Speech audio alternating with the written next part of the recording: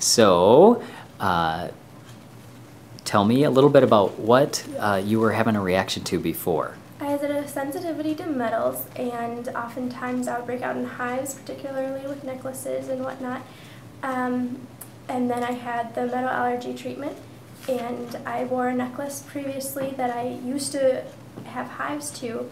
I wore the same one after the treatment, and I didn't break out in hives, I didn't get red or a rash of any type. And so it was wonderful that I was able to wear it for a couple hours and I didn't react at all. Nice.